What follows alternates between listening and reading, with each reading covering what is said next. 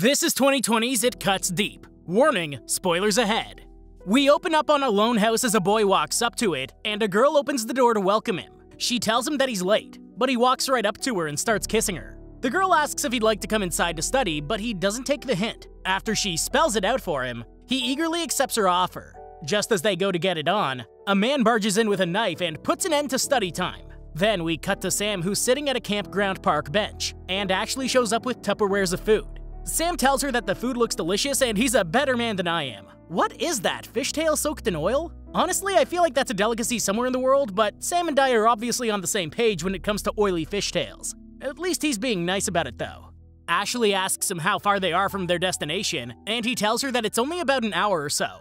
Ashley decides that this is a good time to try and talk about their future together, since everyone keeps bugging them about getting married. But Sam tries to cover it up with a joke instead. Ashley doesn't find it funny though, and she tries to get Sam back to the point of getting married and having kids. Sam starts choking on a fishtail, and he heads to the bathroom where a demonic child is screaming bloody murder to the heavens. The child's father asks Sam what he's looking at, and he assumes that he's trying to take the kids to the bathroom. Then the man starts to think that Sam is questioning his parenting skills, and he carries his screaming child away from the bathroom.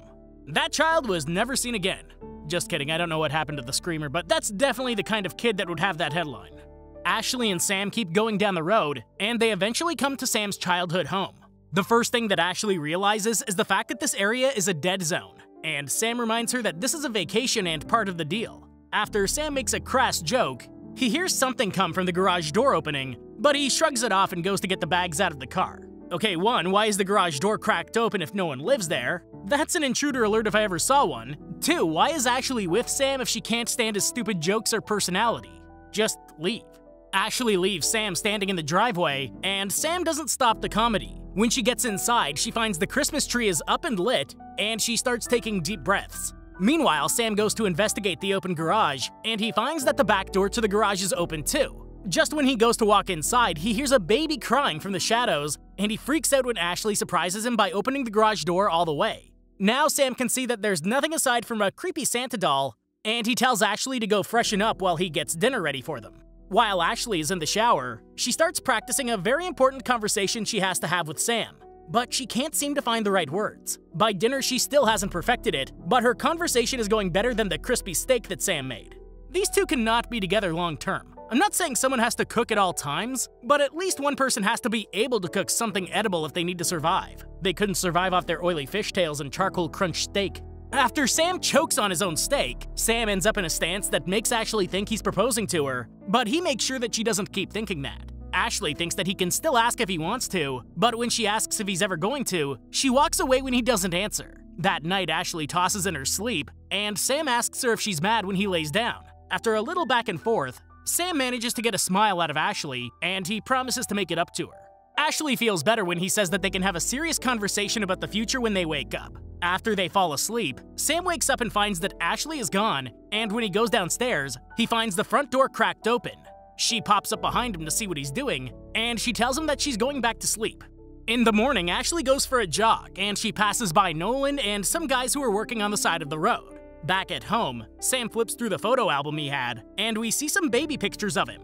He freaks out when Ashley sneaks up behind him, and he asks her why she didn't ask him to jog with her. She knows that he wouldn't go jogging, but he points out that it's nice to be invited though. The two of them go out for breakfast, and when Ashley starts to talk about their future, Sam starts hiding from Nolan, who just walked in.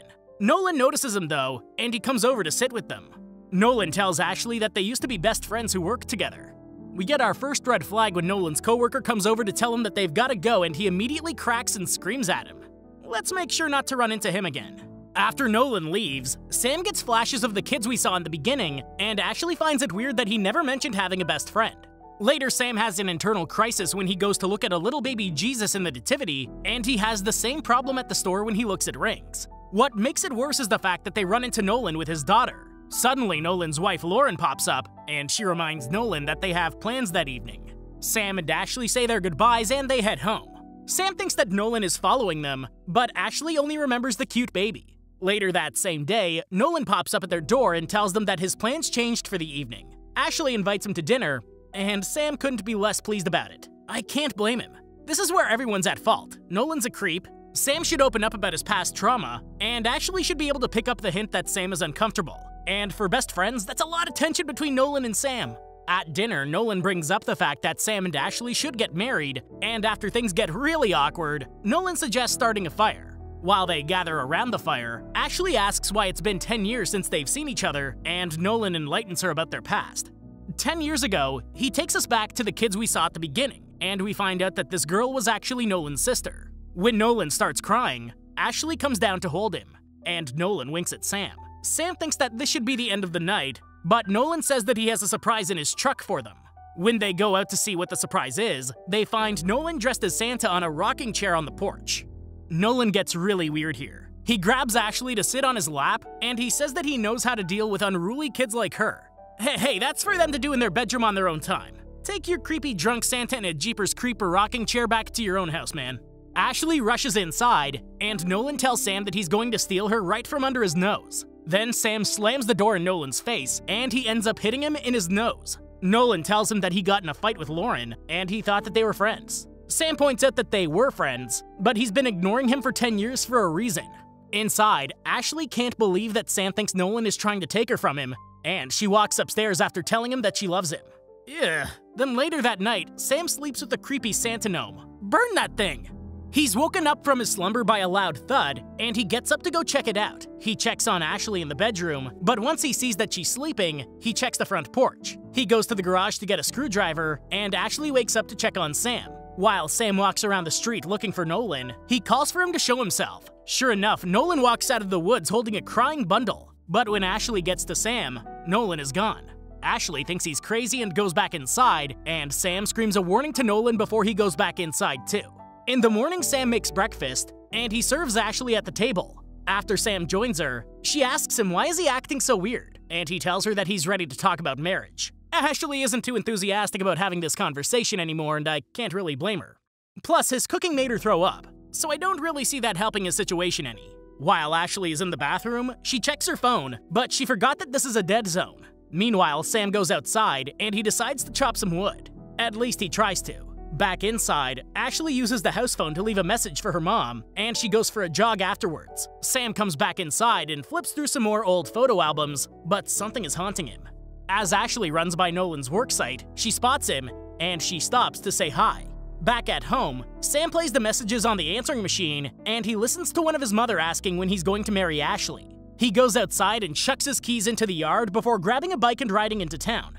What's going on? Those are expensive keys. You can't just go to Walmart and get a copy of those things. If you want to feel like a kid again, find a cheaper way to do it at least. While Sam is in town, he runs into Laura, and he asks her if everything is okay with her and Nolan. After he finds out that they actually didn't have a fight, he heads home to find Nolan helping Ashley with the Christmas tree.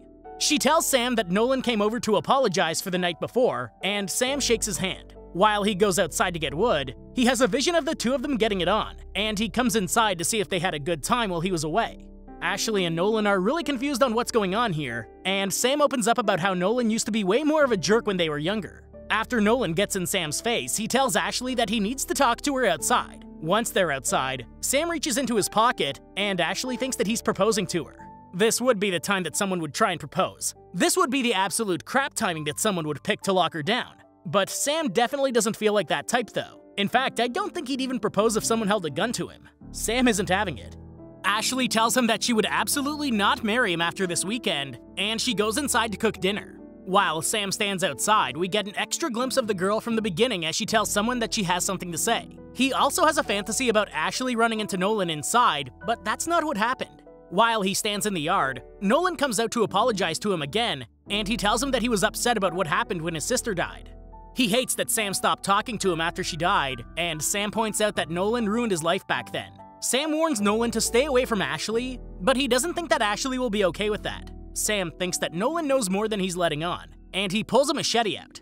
Well, now I'm starting to think that Sam's the one we saw in the beginning. But wait, Nolan charges Sam, and now there's no more Nolan. Even Sam's surprised by what just happened. Inside, Ashley flips through Sam's photo album and he creeps inside. He heads to the kitchen and turns the water on to wash the blood from his hands, and Ashley comes in to talk to him. She asks if he's okay, and Sam just tells her that it was a mistake. He tells her that he really wishes they could have a future together, but he messed up. Then Ashley reveals her big secret. She's pregnant.